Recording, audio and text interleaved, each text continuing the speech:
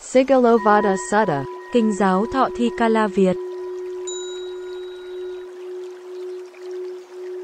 Sigalovada Sutta, the discourse to Sigala, the layperson's code of discipline. Translated from the Pali by Narada Thera. Thus have I heard. On one occasion the Exalted One was dwelling in the bamboo grove, the squirrel's sanctuary, near Rajagaya. Now at that time, young Sigala, a householder's son, rising early in the morning, departing from Rajagaya, with wet clothes and wet hair, worshipped with joined hands the various quarters. The east, the south, the west, the north, the nadir, and the zenith. Then the Exalted One, having robed himself in the forenoon, took bowl and robe, and entered Rajagaya for alms. Now he saw young Sigala worshipping thus, and spoke to him as follows. Wherefore do you, young householder, rising early in the morning, departing from Rajagaya, with wet clothes and wet hair, worship, with joined hands, these various quarters? The east, the south, the west, the north, the nadir, and the zenith? My father, Lord, while dying, said to me, the 6 quarters, dear son, you shall worship. And I, Lord, respecting, revering, reverencing and honoring my father's word, rise early in the morning, and leaving Rajagaya, with wet clothes and wet hair, worship with joined hands, these 6 quarters. It is not thus, young householder, the 6 quarters should be worshipped in the discipline of the noble. How then, Lord, should the 6 quarters be worshipped in the discipline of the noble? It is well, Lord, if the Exalted One would teach the doctrine to me, showing how the 6 quarters should be worshipped in the discipline of the noble. Well, young householder, listen and bear it well in mind, I shall speak. Very good, Lord, responded young Sigala. And the Exalted One spoke as follows. Inasmuch, young householder, as the noble disciple has eradicated the 4 vices in conduct, inasmuch as he commits no evil action in 4 ways, inasmuch as he pursues not the 6 channels for dissipating wealth, he thus, avoiding these 14 evil things, covers the 6 quarters, and enters the path leading to victory in both worlds. He is favored in this world and in the world beyond. Upon the dissolution of the body, after death, he is born in a happy heavenly realm. What are the 4 vices in conduct that he has eradicated?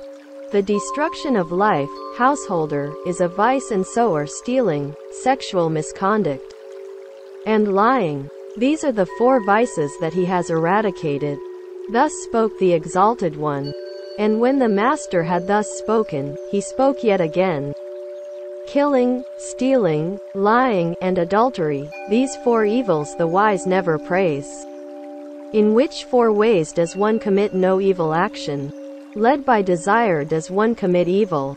Led by anger does one commit evil. Led by ignorance does one commit evil. Led by fear does one commit evil. But inasmuch as the noble disciple is not led by desire, anger, ignorance, and fear, he commits no evil. Thus spoke the Exalted One. And when the Master had thus spoken, he spoke yet again. Whoever through desire, hate or fear, or ignorance should transgress the Dhamma, all his glory fades away, like the moon during the waning half. Whoever through desire, hate or fear, or ignorance never transgresses the Dhamma, all his glory ever increases, like the moon during the waxing half. What are the 6 channels for dissipating wealth which he does not pursue? Indulgence in intoxicants which cause infatuation and heedlessness. Sauntering in streets at unseemly hours. Frequenting theatrical shows. Indulgence in gambling which causes heedlessness. Association with evil companions. The habit of idleness. There are, young householder, these 6 evil consequences in indulging in intoxicants which cause infatuation and heedlessness. Loss of wealth, increase of quarrels, susceptibility to disease, earning an evil reputation, shameless exposure of body, weakening of intellect. There are, young householder, these 6 evil consequences in sauntering in streets at unseemly hours. He himself is unprotected and unguarded. His wife and children are unprotected and unguarded. His property is unprotected and unguarded. He is suspected of evil deeds. He is subject to false rumors. He meets with many troubles. There are, young householder, these 6 evil consequences in frequenting theatrical shows. He is ever thinking, where is their dancing? Where is their singing? Where is their music? Where is their recitation? Where is their playing with cymbals? Where is their pot blowing? There are, young householder, these 6 evil consequences in indulging in gambling. The winner begets hate. The loser grieves for lost wealth. Loss of wealth. His word is not relied upon in a court of law. He is despised by his friends and associates. He is not sought after for matrimony, for people would say he is a gambler and is not fit to look after a wife. There are, young householder, these 6 evil consequences in associating with evil companions, namely, any gambler, any libertine, any drunkard, any swindler, any cheat, any rowdy is his friend and companion. There are, young householder, these 6 evil consequences in being addicted to idleness. He does no work, saying that it is extremely cold, that it is extremely hot, that it is too late in the evening, that it is too early in the morning, that he is extremely hungry, that he is too full. Living in this way, he leaves many duties undone. New wealth he does not get, and wealth he has acquired dwindles away. Thus spoke the Exalted One. And when the Master had thus spoken, he spoke yet again. One is a bottle friend. One says, friend, friend, only to one's face. One is a friend and an associate only when it is advantageous. Sleeping till sunrise, adultery, irascibility, malevolence, evil companions, avarice, these 6 causes ruin a man. The man who has evil comrades and friends is given to evil ways, to ruin does he fall in both worlds here and the next. Dice, women, liquor, dancing, singing, sleeping by day, sauntering at unseemly hours, evil companions, avarice, these 9 causes ruin a man.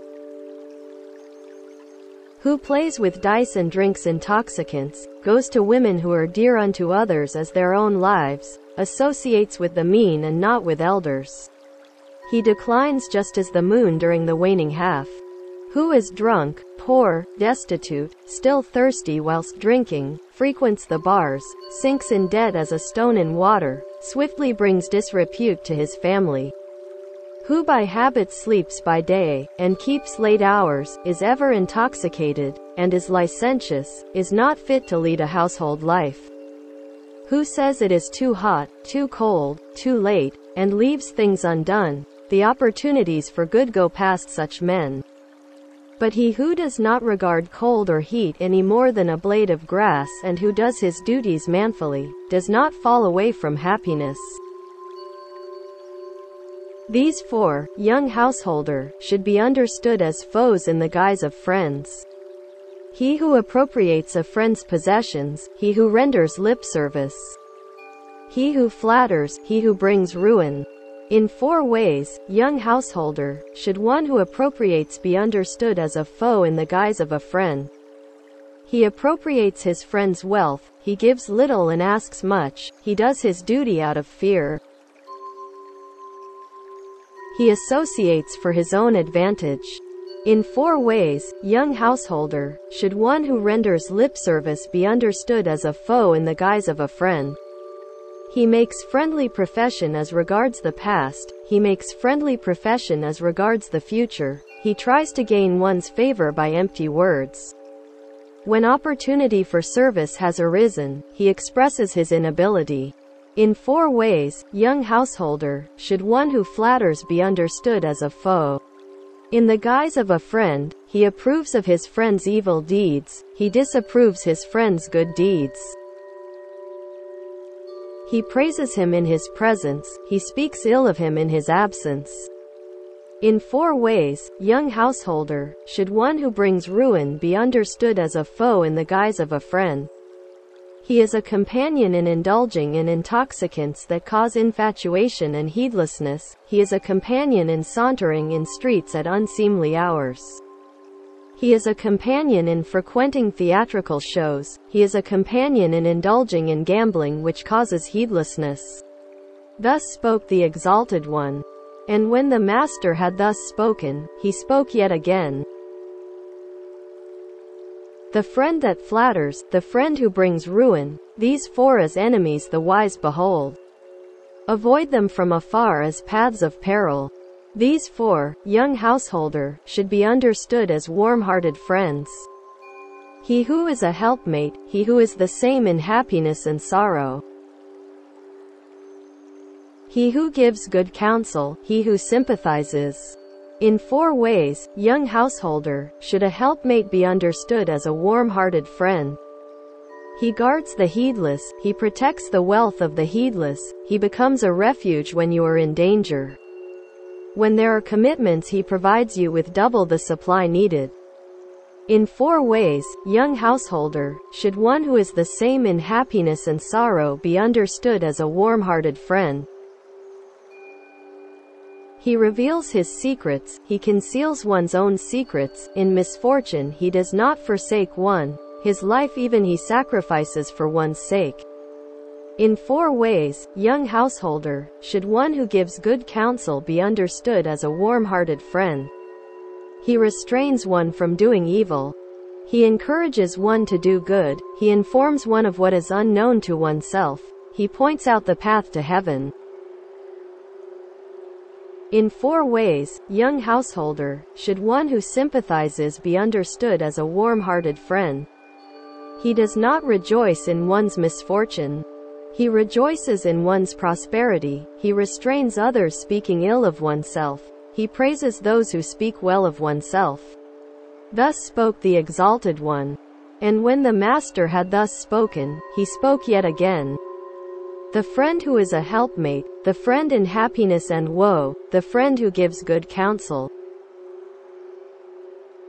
The friend who sympathizes too, these 4 as friends the wise behold, and cherish them devotedly, as does a mother her own child. The wise and virtuous shine like a blazing fire. He who acquires his wealth in harmless ways, like to a bee that honey gathers. Riches mount up for him, like ant-hills' rapid growth, with wealth acquired this way. A layman fit for household life, in portions 4 divides his wealth. Thus will he friendship win. 1 portion for his wants he uses, 2 portions on his business spends. The 4th for times of need he keeps. And how, young householder, does a noble disciple cover the 6 quarters? The following should be looked upon as the 6 quarters.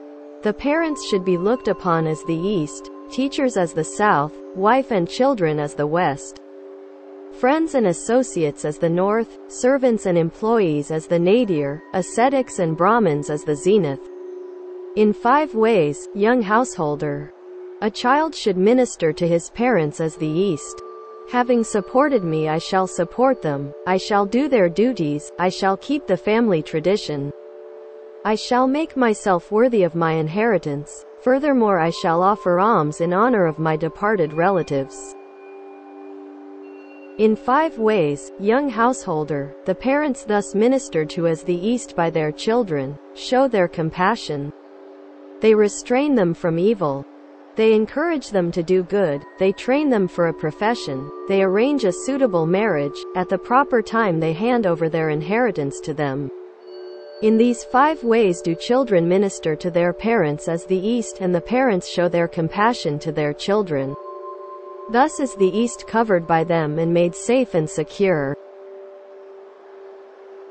In 5 ways, young householder, a pupil should minister to a teacher as the south, by rising from the seat in salutation, by attending on him. by eagerness to learn, by personal service, by respectful attention while receiving instructions. In 5 ways, young householder, do teachers thus ministered to as the South by their pupils, show their compassion. They train them in the best discipline, they see that they grasp their lessons well. They instruct them in the arts and sciences, they introduce them to their friends and associates, they provide for their safety in every quarter. The teachers thus ministered to as the South by their pupils, show their compassion towards them in these 5 ways. Thus is the South covered by them, and made safe and secure. In 5 ways, young householder, should a wife as the West be ministered to by a husband. By being courteous to her, by not despising her, by being faithful to her, by handing over authority to her, by providing her with adornments. The wife thus ministered to as the West by her husband shows her compassion to her husband in 5 ways. She performs her duties well, she is hospitable to relations and attendants, she is faithful, she protects what he brings. She is skilled and industrious in discharging her duties.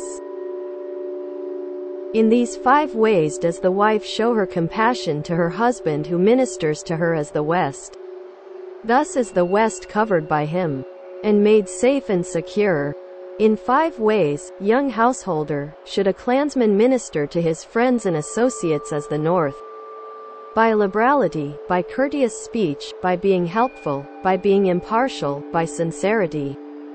The friends and associates thus ministered to as the North by a clansman show compassion to him in 5 ways. They protect him when he is heedless, they protect his property when he is heedless, they become a refuge when he is in danger, they do not forsake him in his troubles. They show consideration for his family. The friends and associates thus ministered to as the North by a clansman show their compassion towards him in these 5 ways. Thus is the North covered by him and made safe and secure. In 5 ways should a master minister to his servants and employees as the nadir. By assigning them work according to their ability, by supplying them with food and with wages, by tending them in sickness, by sharing with them any delicacies, by granting them leave at times. The servants and employees thus ministered to as the nadir by their master show their compassion to him in 5 ways. They rise before him, they go to sleep after him, they take only what is given. They perform their duties well, they uphold his good name and fame. The servants and employees thus ministered to as the nadir show their compassion towards him in these 5 ways.